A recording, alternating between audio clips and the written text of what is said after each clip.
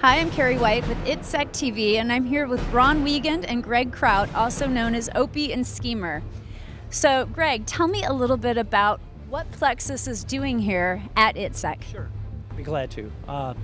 So PLEXSYS is a 100% employee-owned modeling and sim company, and we concentrate on technologies that feed the LVC training environment. The primary ones we do are our ASCOT Advanced Simulation Combat Ops Trainer, which is a constructive environment generator for LVC training, as well as synthetic communication training capabilities, and our enhanced mission record and review after action, or brief debrief capability. Those are the three main systems that we show here at the show. Great. And Ron, where do you see the future of PLEXSYS with modeling and simulation?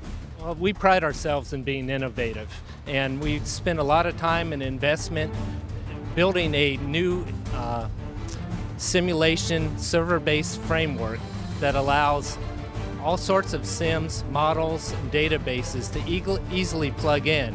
And the whole goal is to make sure that we can support fifth-generation simulation requirements both in the sim and on live ranges, and do that so it's flexible, scalable, and agile, and really can handle the future no matter what it comes, and do it cheaper. Ron, tell me about some of the current and upcoming products with PLEXSYS. I appreciate the opportunity. Like a lot of things in simulation, it's better shown than just interviewed here. So if you don't mind, we would like to just show you some things and talk to you as we go through that. That sounds great. Carrie, we've been a key readiness training provider to the Air Force, as well as joint and coalition partners, because we have a unique capability to produce the entire synthetic battle space. Our flagship ASCOT that you see here, Advanced Simulation Combat Ops Trainer, is the backbone of that battle space environment.